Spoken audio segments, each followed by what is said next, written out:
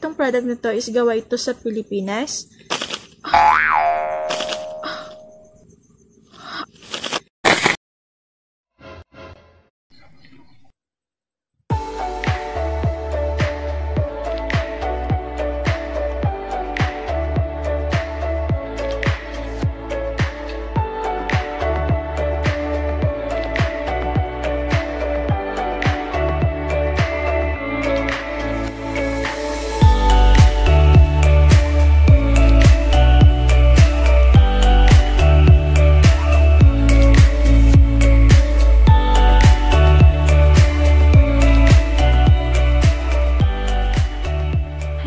Me Anastasia and welcome to our YouTube channel. Okay, for today's video, so thank you everyone. Okay, so for today's, meron tayong bagong video. It's about modern day beauty. So itong mga cosmetic, this is the latest.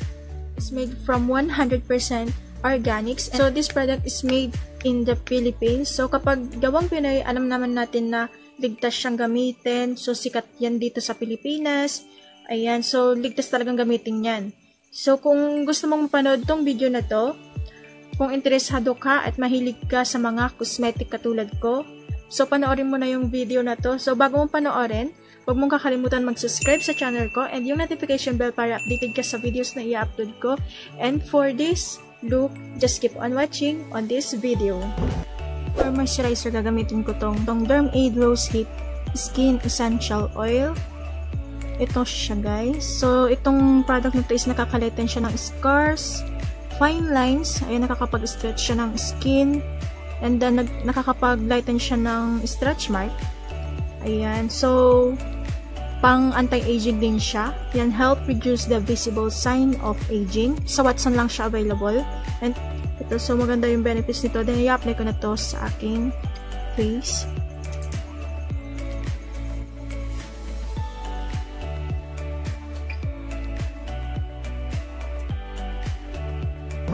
Primer, ang gagamitin natin is itong the Porefessional Matte Rescue from Benefit.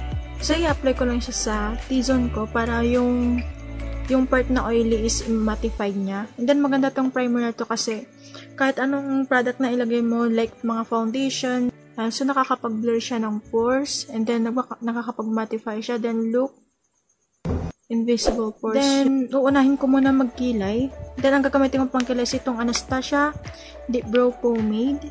Ang shade niya is dark brown. Then, gagamitin ko lang siya ng angled brush. Then, konti lang yung pag-apply nito dahil sobrang pigmented niya. And, smudge proof to. So, kahit konti lang ilagay mo, pang buong kilay na talaga siya. Sobrang tipid niyang gamitin. Ayan, para linisin yung mga kalat-kalat sa kilay. So, mag-apply ako ng foundation.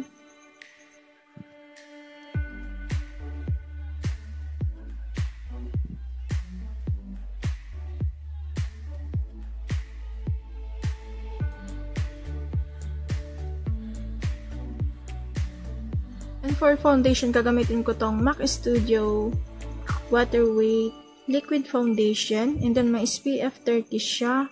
Ang shade niya is NC25. And gagamitan ko lang siya nitong sponge. So, pag-blend ko lang.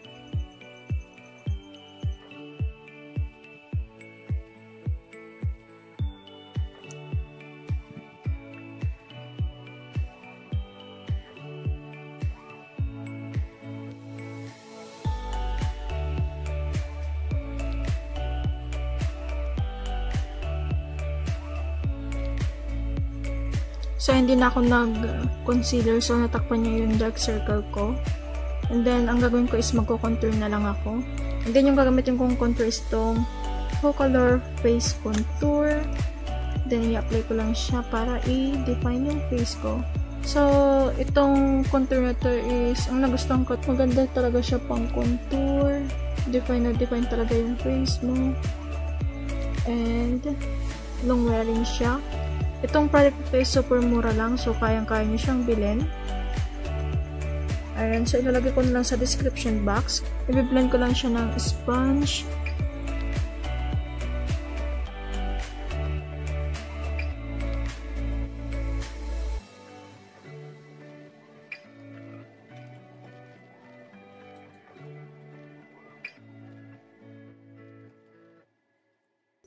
And then, isiset ko lang yung under eye ko para mag-stay in place yung mga product na nilagay natin sa face.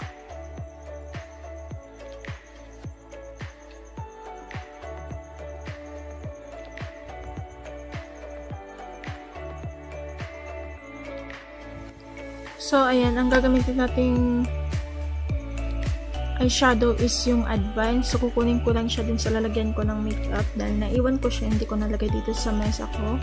So, babalik ako. Yung mga palette ko ng Everbelena. So, ang gagamitin kong palette is itong Mixed Metals. So, ito siya. And then, itong product na to is super pigmented and long wearing. So, ito siya guys. Super blendable siya. Madali lang siyang i-blend. Hindi siya masyadong ma-powdery shade na to. So, ito yung gagamitin kong brush. Pang blending brush. So, i-apply ko lang siya. Tingnan. I-blend ko lang back and forth, back and forth. So, ayan.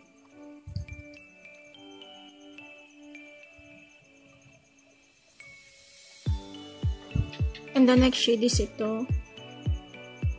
So, ilalagay ko lang siya ulit sa outer corner ng eyelid.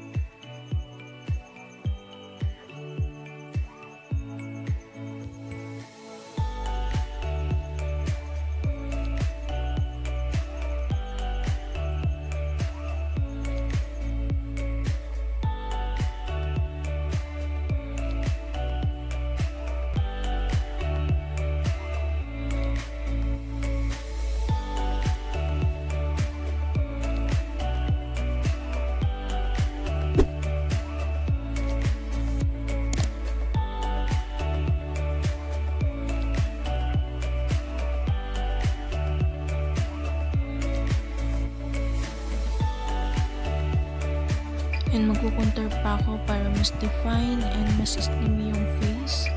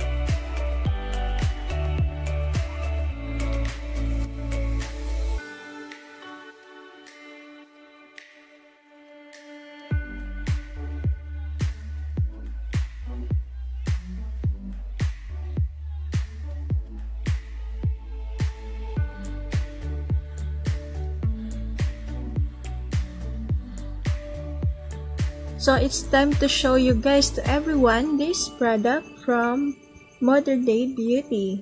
So, this product is made from organics. So, we have Kumaba beeswax, shea butter, cocoa butter, choline, alcohol, with argan oil din siya. Ayan, kapag sinabing argan oil is nakaka-moisturize siya ng skin with vitamin A, C, and E.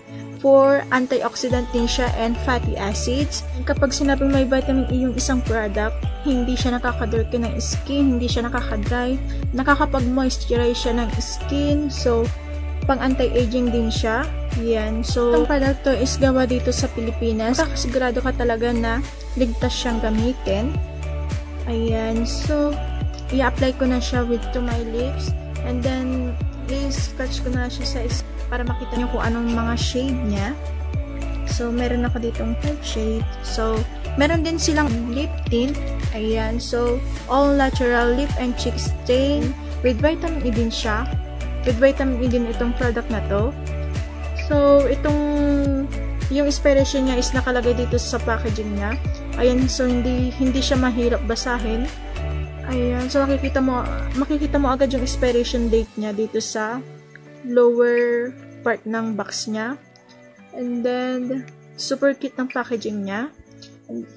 So, ito-try ko na lang siya sa lips ko. So, ang unahin kong shade is itong FOXY shade. So, i-apply ko na siya. Kung ina-apply mo siya, hindi ka makakaramdam ng greasiness. Sobrang smooth niyang i-apply. And then, yung smell niya is like caramel and vanilla.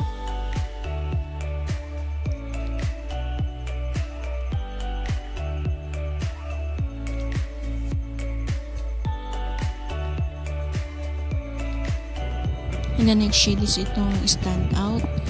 And i-apply ko na siya sa lips ko.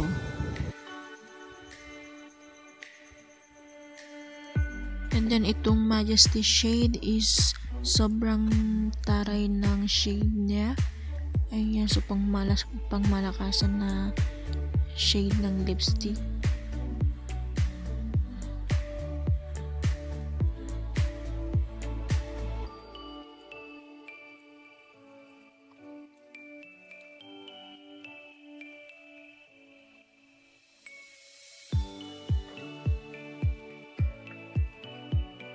So, the next is itong Please shade. So, i-apply ko na siya sa lips ko.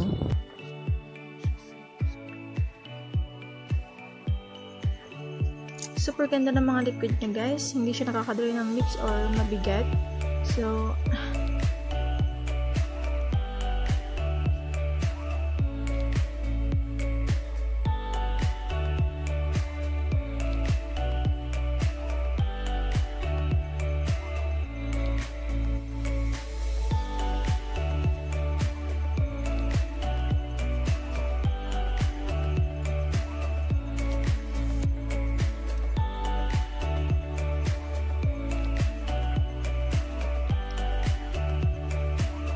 So, ayan, ito na yung final look natin.